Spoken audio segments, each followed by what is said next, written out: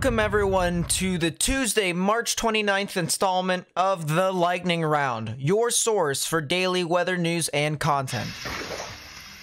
At least 3 are confirmed dead after dangerous snow squalls in Schuylkill County and much of Pennsylvania made visibility almost non-existent yesterday.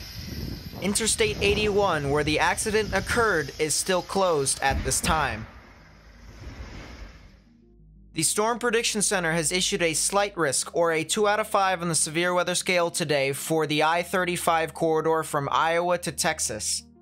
These thunderstorms will have the potential of producing winds in excess of 60 miles per hour, quarter-sized hail, and a chance for tornadoes. Initiation of these thunderstorms is expected to begin as early as 6 p.m. and continue to increase in coverage overnight.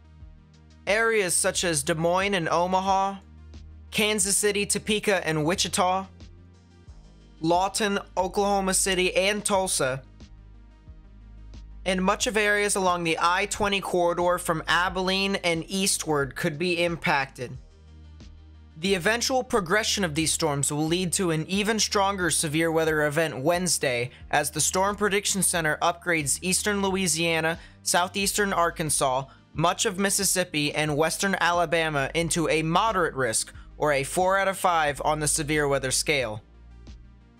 The surrounding areas of that risk, including Paducah, Memphis, Nashville, New Orleans, and Birmingham, still need to be weather aware, as significant severe weather could continue to exist in your area too. Winds in excess of hurricane force and strong tornadoes up to EF2 strength or stronger are possible here with this event. More information on this will be provided in a video uploaded later tonight on this channel. Lastly, a 2 out of 5 on the severe weather scale has been issued in 2 separate places.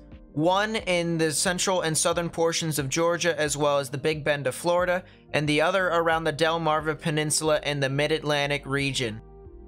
Thanks for watching. If you enjoyed this video, please consider leaving a like. Subscribing is free, and hit that bell icon to stay up to date with all the latest weather information.